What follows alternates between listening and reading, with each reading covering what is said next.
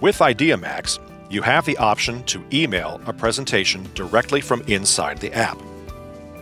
Open the presentation file you wish to send. Click the Menu button on the toolbar. Select Send by Email from the options listed.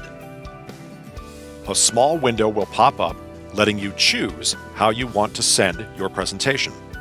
You can choose to send the file as an HHT or IdeaMax file, as a PDF, or as a PowerPoint file. Let's choose PDF for now.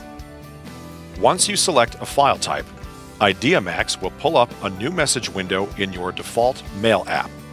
In this case, it pulled up a window in Outlook. The presentation will automatically be attached.